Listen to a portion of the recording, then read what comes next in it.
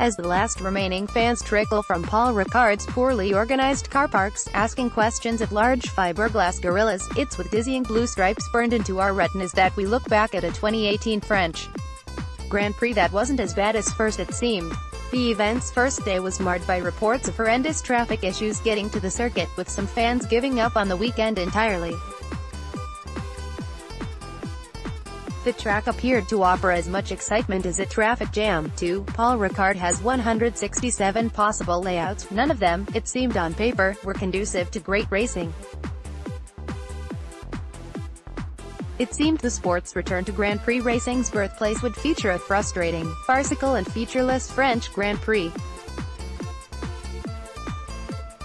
And while the alliteration of that was pleasing, the race itself, while not a classic, did offer intrigue, a first-lap calamity in what could be a crucial comeback drive. F1 returns home. A lot has changed in the 10 years since Formula One had a French Grand Prix.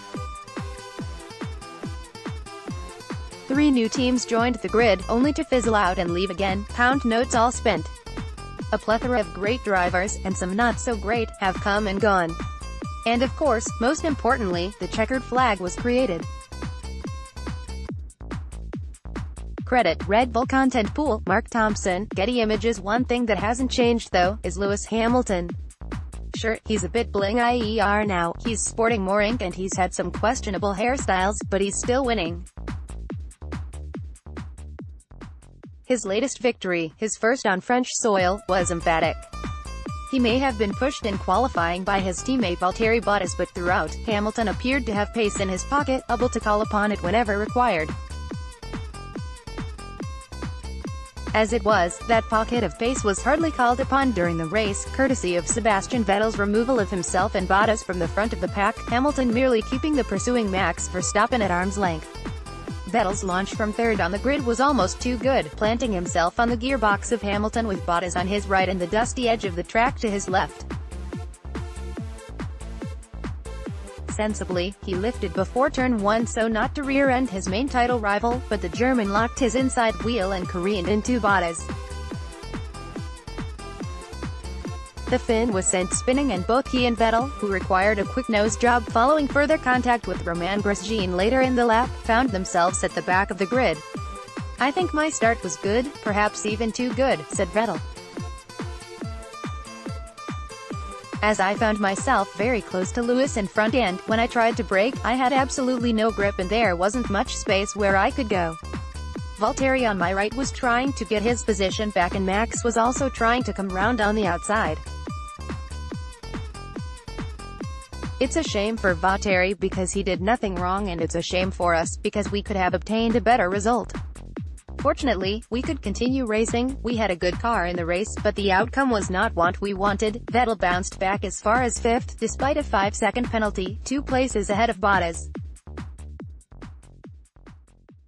The points he recovered could very well prove crucial in this year's title fight, and what did Vettel put his comeback drive down to? Wind. Stop giggling at the back. The wind in question was a headwind, particularly ferocious along Paul Ricard's famous, albeit chicane-interrupted, Mistral Straight.